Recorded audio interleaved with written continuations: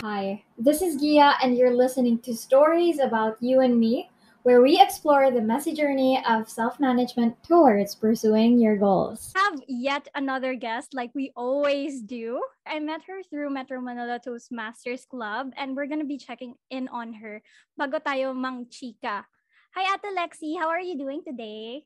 Hi, I'm okay. I just came from coaching one of my favorite clients, like Ayan. right before this. If you want to be her next favorite client, you can hit her up on Instagram. Later, we'll be plugging it. Because Ate Lexi is actually a coach. And before kasi, nakita ko yung Instagram post niya, nagba-bodybuilding rin pala siya. So, I wanted to look into that story and how we can explore it kasi I think most women parang hesitant sila sa bodybuilding or like male dominated space. So Yeah. Ate, can you tell us your story about your experience in the bodybuilding competition? Because I saw it in your Instagram post. As in sobrang buff mo dun. So before I got into bodybuilding, I used to be a triathlete. I used to race competitively, locally and internationally. So I would rank like all-world athlete in like online. You can see my name there, like in the top 10%, top 5%. But I got into an accident late 2018-ish. I tumbled down my bike and I kind of got traumatized because my hand hit the I rolled down and then my hand hit the barbed wire and I had to yank my hand out and it left a bunch of scars. I don't know if you can see them, but like there, yeah. You can see them. It left a bunch of scars and I really took a step back after that and I moved on. I looked for something new and I found bodybuilding. And when I did start with bodybuilding, I was relatively big. I'm not the usual girl who my body type isn't for bodybuilding. And a lot of people, when I did start out, was telling me that my legs were too big, that I wouldn't make it, I wouldn't be able to compete. They tell me na, pwede na, but don't expect, or you can try, things like that. Those were the things being thrown at me. But I decided to try and pursue bodybuilding, which I did, and I competed once. And despite not placing the top three, I did feel really, really good afterwards because I did see the huge difference from where I started to where I got to. Ate, how did you move on from kasi triathlete? How many years were you doing that? I started racing 2016. I started racing competitively also 2016 all the way to 2018. So for 2 years straight. Yeah. So could you say that it's your ikigai or you found your purpose there? Parang you really loved it at the time? I really just completely fell in love with the sport. It was just this accident that stopped me. Because when I fell, my watch broke, my bike broke, everything broke. Like the handles of my bike were twisted and I still had to bike from where I fell all the way to where my car was parked. And then they had to bring me to the hospital to get me checked.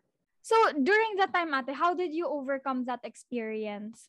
I'm a very active person. I don't like sitting down. So I needed to find a way to fill in the huge gap that triathlon left me with when I did stop training for triathlon. How long were you hospitalized for No, that? no, I wasn't. I wasn't. I refused to be hospitalized. They just pulled out the stones and like give me a tetanus shot. I had the bruise of like the bike handle here. It was just a lot. I had the wind knocked out of me. It was hard to breathe for a while, but I didn't have any broken bones, luckily. So it didn't really stop me. I rested for like 2 or 3 days and then I started going back to the gym. Active talaga, Ate. That's the coach that you need, guys. Yung talagang active. Yung tipong na-aksidente na push pa rin. Kakaibang coach ka, Ate. Okay, I get it. Okay. So, Ate, during that time na nagba-bodybuilding ka, Yeah. like having to hear those comments that okay lang naman yung legs mo, okay lang naman yung katawan mo, pero hindi ka para dyan. Were you Yeah. ever insecure about that during the time? And how did you handle yung mga ganong notion? I was a really fat kid, so I did have a lot of body image issues from the very start. Without people having to tell me that I was fat, I always felt like I was more on the bigger side of things. Like my legs were too big, my face too round, which is still an issue even when I post online. People always point out na ba't ang bilog ng mukha mo, or parang ba't walang nangyayari sa legs mo. It's a constant barrage of that, especially now that I'm a coach. But when I was dealing with it, nung nagba-bodybuilding pa ako, I just decided to try my best not to let it get to me and just focus on my coach and what he was telling me to do. So I just stuck to the program even if I didn't want to anymore. I was super tired, burnt out, wala na akong gana. And the pressure of like seeing everyone else progress so fast and me slow, parang ang bagal, it'll mess you up a little bit talaga. Like, you can't help but like look at the mirror and be like, ba't walang nangyayari? I wrote a lot. I journaled a lot. I took a lot of photos. And over time, I kind of got over it. But sometimes, talaga you can't help but compare, lalo pag on social media and you see all these girls competing for bikini contests. Yeah, I think yun din yung pinakamahirap na part, because if you're like a social media content creator, or even if you're not, you tend to compare your body to other people, and it's not something that's easy to overcome kasi parang you want progress, especially when you see other people na mas mabilis Yeah. sila mag-progress as compared to you. So, Yeah. in journaling ate and in keeping tabs sa mga photos mo, did it help you in a way, like mentally? Kasi yun yung pinakamahirap na part ng pagmamanage ng sarili mo eh. Like how you manage your mental health and also how you stop comparing yourself to others, because you really can't tell yourself na, oh, hindi na pwede kasi it's a Oo. defense mechanism din eh. So, Mm. did it help you in a way? And were there other things that you applied tapos yun yung nakatulong din sa'yo talaga? Journaling really helped, like writing down how I felt. What I do is I'd write affirmations like you're good enough, stuff like that. You're good Yeah. enough. You're doing well. I'm thankful, like what I'm thankful for, stuff like that. I'd write that first, and then below that I'd write down what I found was bothering me, and then I'd write down solutions, and then I'd keep on going back and forth checking it kung nakapag-move on na ako from it. And it really took a really, really long time. As in, a super duper long time. And Yeah. sometimes, I'm sobrang open naman when I tell people that there are days when I wake up, kahit now, when I look at the mirror and I'm just like, bakit ganyan? Like, I still do have a little bit of body dysmorphia. I think a lot of people struggle with that talaga. That's completely normal. It sucks, but it's completely normal. And it's, I think, one of the best things to do talaga is if you're on your weight loss journey, you don't compare. I know it's so hard, but if you can't deal with it, just click not interested or just hide their stories first. Like, that's the best way to deal with it. Lalo na pag competitive kang tao, or like you get insecure super fast seeing kahit friends mo progressing faster than you. Just hide the story. It's fine. They won't know naman eh. I think that's really effective as well. Kasi kung hindi naman siya nakakatulong sa'yo and nakaka-distract siya, it's not a bad thing technically. Kasi Yeah. it's like a part of you na you haven't healed yet or you haven't moved on from or hindi mo Yeah. pala talaga kayang i-handle. So muting them, it's okay. And I also agree na hindi naman nila makikita. So if it helps, it helps. You know, Yeah. like, if it's the next doable action, wala namang problema. And I feel like if they're really your friends and kailangan mo siya for your mental health, they shouldn't You'll make it a big understand. deal. Yeah. Yeah. And also, ate, I agree with the journaling part. I also have my journal right there. Katabi ng laptop ko. Kasi kanina, parang I was feeling really down. So I had to like journal out my thoughts. And ako kasi, yun din yung ginagawa ko. Like, after journaling my thoughts, I write down my action plan. Yeah. Kasi wala ka naman magagawa sa emotions mo. And sometimes parang it becomes a cycle. So the Yeah. best way para ma-handle mo siya is if you can write down what are your action plans sa nararamdaman mo. Para next time, even if you feel the same way, at least a little better. Yeah. Diba? So, ate, how did you handle have you ever heard yung mga sinasabi nila na women should not be muscular. Kasi you're a coach eh. And I anong grew up ginagawa with mo pag that. ganun? I grew up with that. I grew up with my parents telling me na I shouldn't be powerlifting. I grew up with my parents telling me that I shouldn't be racing triathlons. I grew up with my aunts telling me na, baka matakot na yung manliligaw sa'yo kasi sobrang batak mo na. Or I'd have also my parents, and like, not just my parents, like a lot of people tell me na parang nakakatakot ka na kasi nagbubuhat ka, stuff like that. Honestly, it never bothered me. Thank God, yung part na yun, it never really bothered me na parang when people would tell me na guys would be too intimidated. Kasi I know I don't know, like, I guess my mom raised me pretty well to know my worth. So, Yeah. kung hindi nila ako kaya, edi wag. Parang yun yung mindset ko ever since. Pero ate, what advice can you give sa mga babaeng insecure about being too muscular? Because some people, parang I hear some of my friends, parang may misconception pa rin, ayoko mag-workout kasi baka maging muscular ako masyado. Lifting for women won't make you bulky because you don't have testosterone in your body. So that's something that you shouldn't worry about unless you're taking steroids or unless you're really bulking, and it takes years and years of bulking to gain the muscle that you think you're gonna gain agad-agad. It doesn't work like that. And the misconception again, if people find you too much, then they're not meant to be in your life. That's it. So if they find you too muscular, then okay, they can leave. If they don't appreciate how you look or who you are, they can leave. It doesn't matter.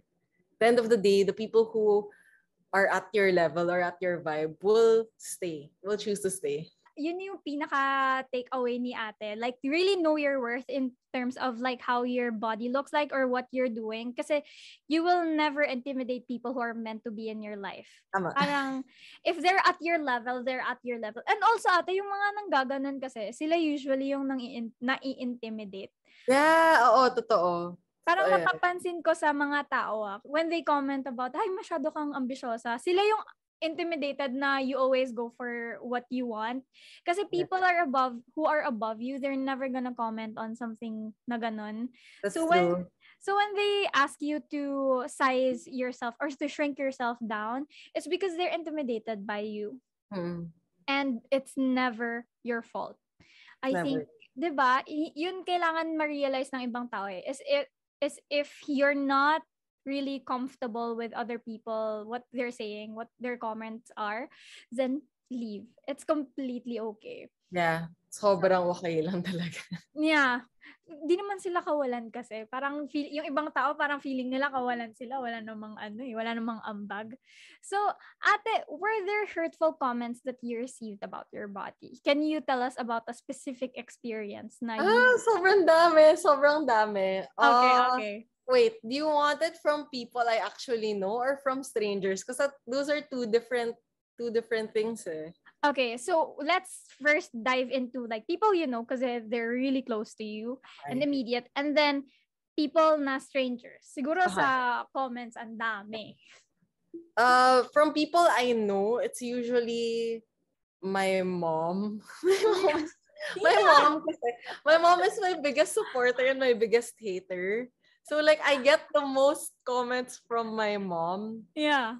When she tells me na I'm too fat na, or she tells me I'm too bulky, or sometimes she goes, "Oh, ang payat mo." So it's like a range of like good and bad.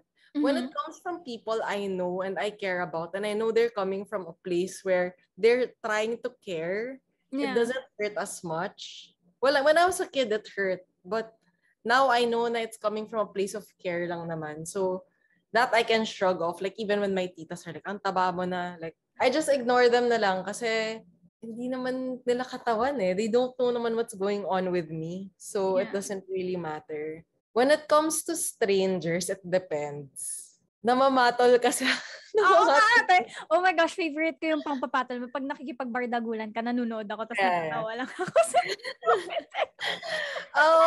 when it's comments on a post, usually I just ignore it unless it's super rude. But cite examples, ate. What are those really rude comments? Parang hindi ba nahihiya yung nanay mo na ganun yung itsura mo? Or parang, lalaki ka ba? Like, may mga ganun parang lalaki ka ata or parang plastic surgery yan. Mga ganun, stuff like that. That's really rude. I just ignore or I delete lang. I've had those comments na lalaki ka ba?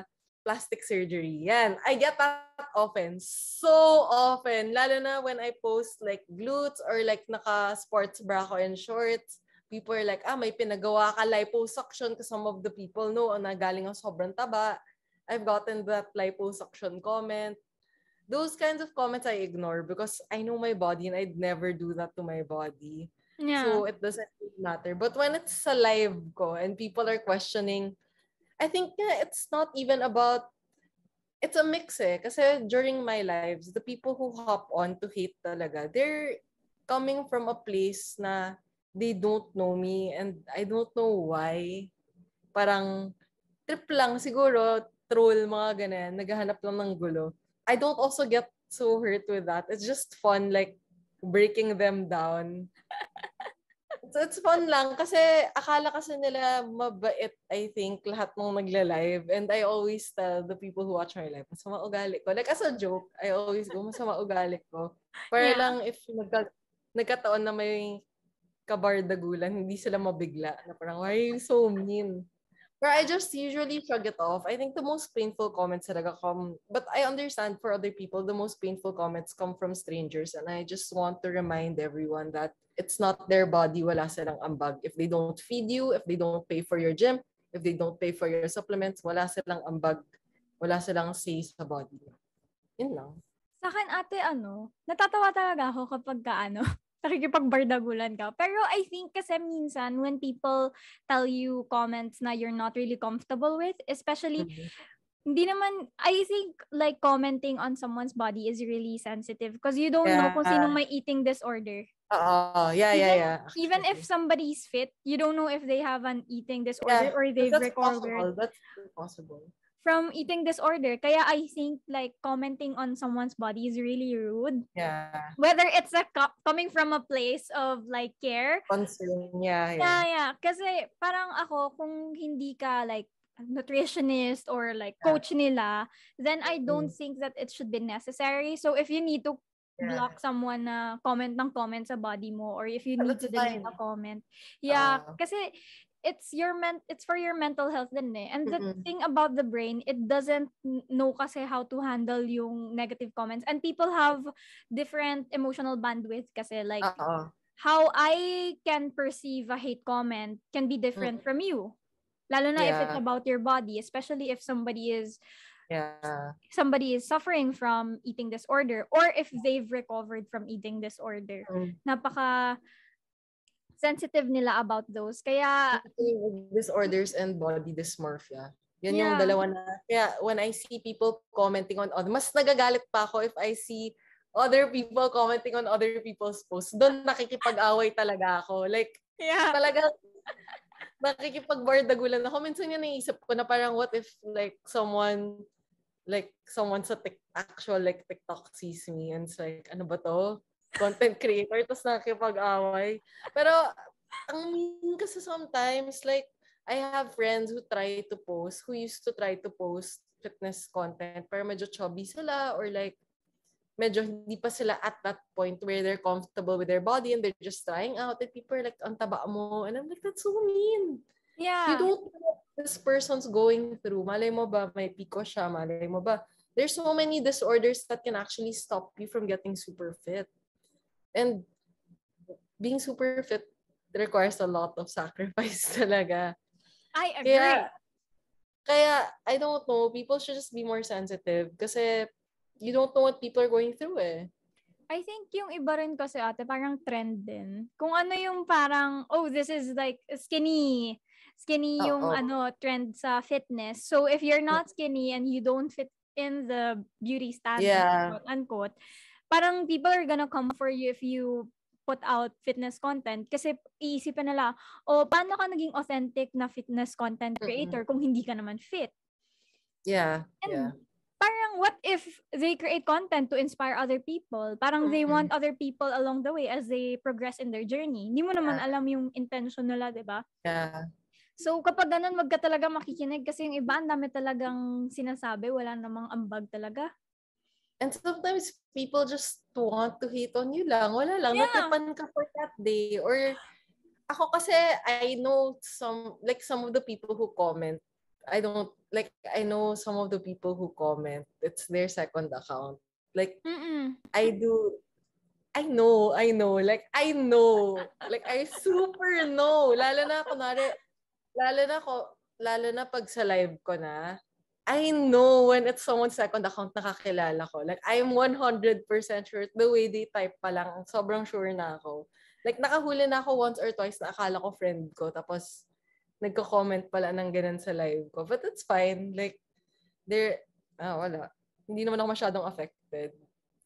When Hindi I sila started friends. out sa live, nung nag-start ako sa live, hindi ko kaya. Like the very first few lives ko, kunwari people were hating on me, in-end ko siya kasi na-hurt ako. Oh. Pero ngayon wala na. As in, people can come in my life anytime. Game lang. Sobrang no problem na now. You develop din ata yung pagiging, di ba, immune to it. Parang there's a certain Yeah. point na parang paulit-ulit na lang. Wala na bang ibang mas masakit dyan? Parang ito na lang palagi. Parang ganyan. Pero, Oo. pero pag gano'n natin, di mo sila friends. Oh my gosh. Kinat off mo na ate. Kinat off mo na those people. Like I don't talk to them anymore. Wala na. That's good. So, was there a time na you weren't confident in your body and how did you overcome that? Yeah, nung nag-start ako ng fitness journey ko, again, I started out really, really big and I lost a lot of weight. Honestly, if I'm being open here, I had an eating disorder. I didn't puke my food, but I did not eat. Mm-mm. I'd go 3 or 4 days without eating and then have one salad and then go another few days without eating. And from 170-ish, I ended up being 110 pounds. And I looked at my body and I wasn't happy. I still saw myself super fat. And I felt so bad about how I felt because I was so tired. I wasn't eating. I wasn't enjoying. This was high school pa. I wasn't enjoying basically when I ate out with friends. That's the only time I'd eat and I'd feel super bad na I'd have to go home and run 5 to 6 kilometers on the treadmill, work out, and then not eat again the next day or just have a bowl of fruits. Like, no joke yun. Like, ganun yung routine ko. Tapos when I go to school, di ako kakain. Like, magjujuice lang ako or something. Like, it got to that point. So I really wasn't happy with my body. And then when nag-cave, I got sick. I got hospitalized when I was in high school. Then I gained a little weight back. And I really had to talk to a nutritionist. My mom had to look for a nutritionist for me talaga to help me out of that slump. Kasi I feel like if you don't address it with a professional, it's gonna snowball lang. I continue snowballing into something you can't control anymore, which is what almost happened to me. I mean, I did gain that weight. I hated my body so much. As in, sobra. Tapos, eventually, when I started lifting, and I got exposed to more women, like, gaining muscle, showing muscle, from thin, nagigain ng weight, tapos happy sila, dun umiba yung mindset ko. And when I started doing actual sports, dun parang umiba yung mindset ko. Is that the reason, ate, kung bakit ka naging active then? Because of your eating disorder before? Or you really wanted to be active na? My mom, when I was a kid, kasi my mom would enroll me in like a lot of different sports. Mm-mm. So I was really active before pa. But I was just fat. Like, I don't know. I was just really fat as a kid, I guess. Tapos, pumasok siya sa head ko na if you're fat, you're never gonna be good enough. Like, when I was younger talaga, I was bullied for being fat. Like, I remember my doctor, anyway, I remember my doctor one time as a kid, siguro 8 or 9 years old, mga ganun. He made me step on the weighing scale, and then I was super overweight, and he lifted my shirt like up until my stomach, and then he drew a tic-tac-toe, and he was like, ang taba mo talaga, no? Napaka-unprofessional! Oh my gosh! Yeah. I remember him doing that, and my mom just laughed. Kasi I was a kid pa, so I guess parang akala nila funny lang. Yeah. I am lost for words. Ate, ang rude nila. Ang rude nung health Never ko yun professional. maka-forget kasi he had like a relatively long fingernail. I remember that so well. He had a relatively long pinky and he drew the tic-tac-toe thing. And I remember, kasi syempre pag mataba ka, tapos nag-press ka, di ba mag-white yung line? Oo. Parang ginanon niya ako. Tapos sabi niya sa akin, ang taba mo. Tapos parang, Ang okay. lala. Pero guys, don't do yung crash diet. It's not Yeah, sustainable don't talaga. It's and not it's not sustainable. healthy. Kung Again, I kailangan ended mo, up at the hospital for yeah, 2 weeks. IV, lahat. I was dehydrated. My hair was falling off. I was breaking out. It was grabe. really bad. It was really bad. Never ko na yun uulitin. Talaga. Never. I love eating. I love food. Just Yeah. saying. If you want to lose weight, you can lose it through more sustainable options. For example, Oo. tracking your calories, pero never do crash diet. Kasi people Oo. na I heard who are suffering from their body image or suffering with their body image rather, they do crash Started out. diet. Yeah. Yung water diet Mm. lang. It's not Fast. healthy. Kailangan mo No. din ng rice kasi kailangan mo ng energy. That's You need carbohydrate. carbs. Yeah, you need Yeah. carbs, you need fat, you need protein. Honestly, kaya when people ask me how many calories I eat to lose weight, I never give it. Like, as a coach, I feel like it's so irresponsible if I tell people how many calories I personally eat. Kasi baka sundin nila and it might not be fit for them. Yeah. So, I never give a number na I do. But like other coaches kasi they say na parang, oh, kumakain ako ng 1-2. Kumakain ako ng 1-3. And people just instantly copy. And I really, really hope na people don't do that. Like, you have to figure out how many calories you actually need. Kasi Yeah. some people they follow kahit yung dati yung 800, somebody was doing 800. May artista Angel Locsin ba? I'm not sure. Pero somebody was doing the 800 na diet Calorie diet. and people were copying it as 800. Oh my gosh, Ang that's baba. Kasi one meal and one snack. Kasi for Parang me, ganun. ate, I'm 4'11", pero my calorie count is 1.3, highest 1.5 na per day. Yun na yung highest. Pero, imagine 800. My height is 4'11". So, supposing na 5'6 ka, you can go 800. Kasi nga ako 1.3, ang 4'11 lang ako eh. Yeah. Diba? Parang, Kasi, and it also sobrang different kasi parang ako, for my, sige, I'll give my maintenance since it's maintenance. I'm 5'2". I'm also small. I'm 5'2", but my maintenance is around 2,300. Like, I can eat 2,300 without losing weight. Without losing weight and without gaining weight. Like, no problem siya with me. But if other people follow that, there's a big chance that they'll gain weight. yeah. It really depends. So, people will have to actually check talaga. Yeah. Madami namang online sources to check for that eh. You don't Yeah. necessarily have to hire someone. Yeah, and if you want to check yung calorie deficit na kailangan nyo, just check it online. Don't copy somebody else's. Yeah. Kasi you need to make your own plan. Hindi pwedeng Oo. kopya lang. Kasi magkakaiba tayo ng katawan. Iba-iba yung nutrients, yung levels of activity.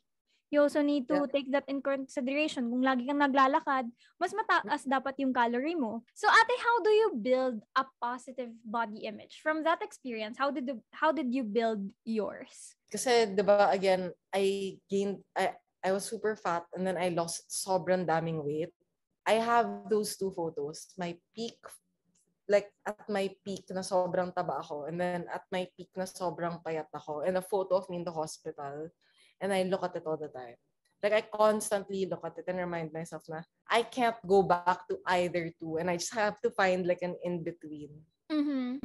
So, that's for me. But when I do have clients, I always suggest lang na take a day one photo. Write how you feel with that day one photo and keep it. It doesn't matter if you look at it every day. You don't have to. Just keep it. So eventually, down the line, 30 days later, 40 days later, 100 days later, 2 years later, you'll go back to that photo, see that specific photo and how you felt on that day, and then go back and look at yourself now. And I guarantee 100% it's sobrang different. I love That's what that. I do. Yeah. Kasi And that's parang what I still Kasi parang tracking your own progress helps you to stay on track din eh. Kasi sometimes hindi ka laging motivated with what you're doing. So having Yeah. to see your progress, kung gaano ka na kalayo, will help you to stay on track.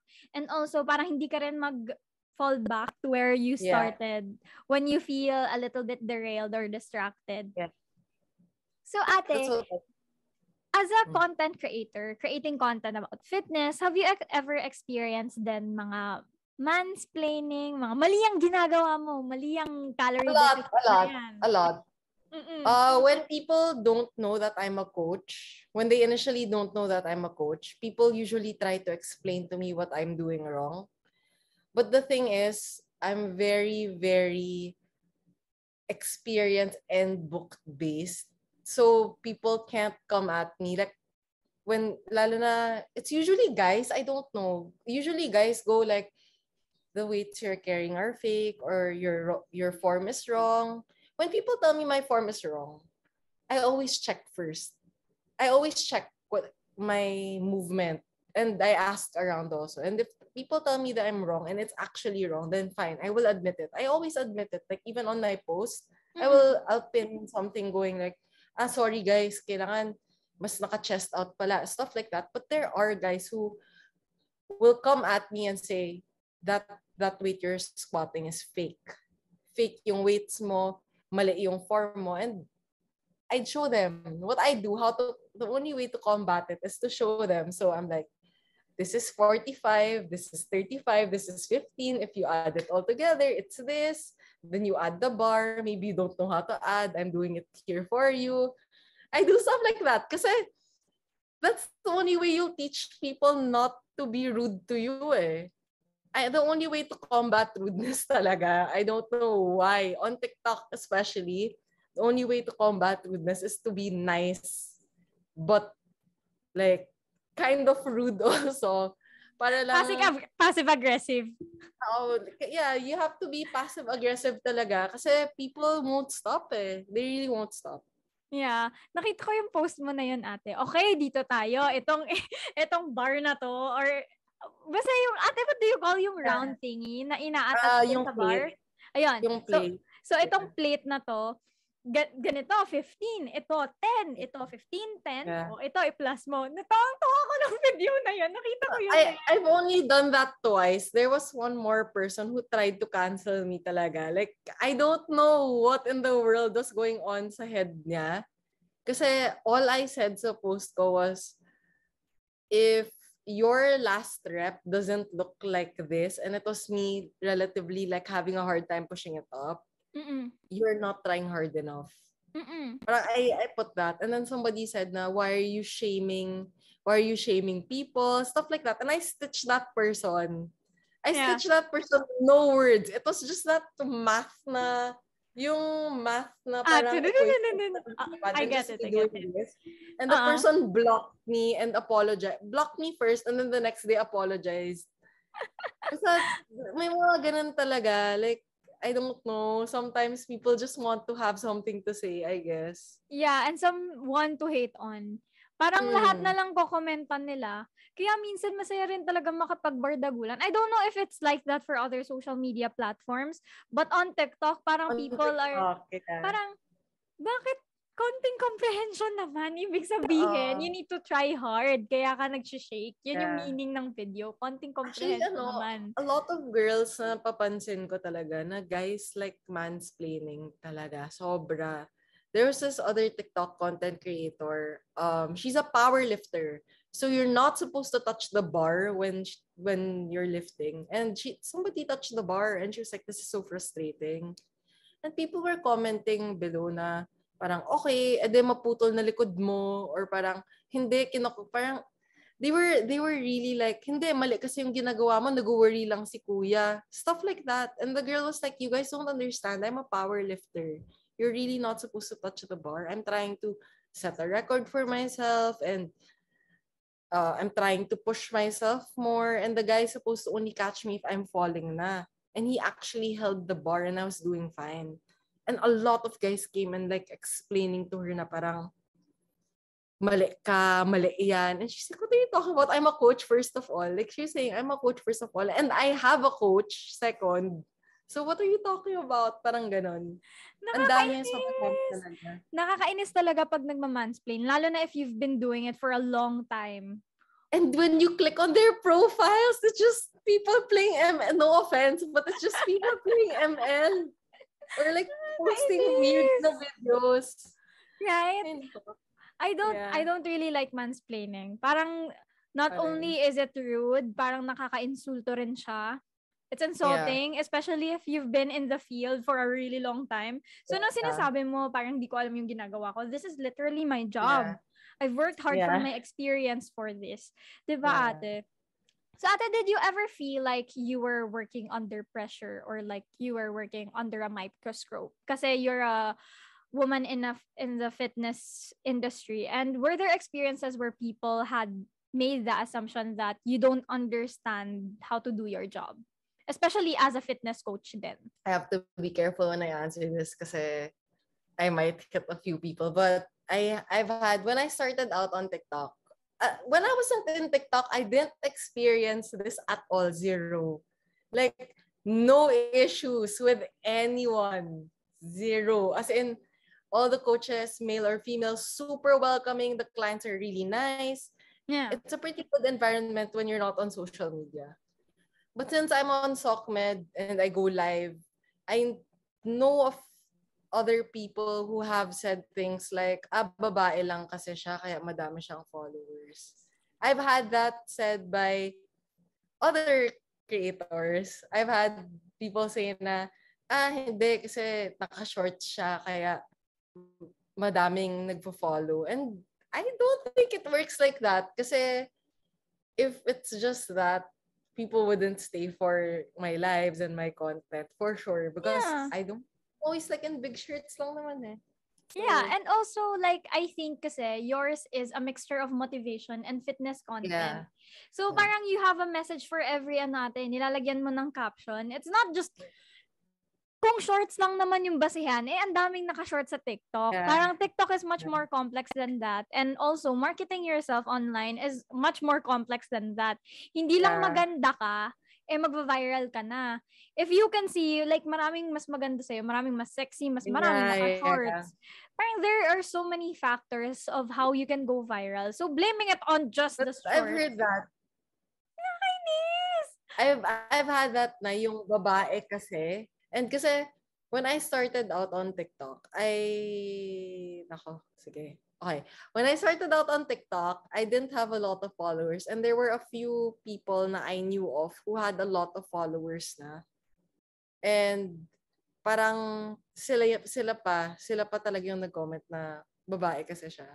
And our following sobrang different. It's just that lang talaga na parang these were people na I actually looked up to when I started on TikTok. And then sila pa yung mismo nagsasabi na parang, babae kasi siya.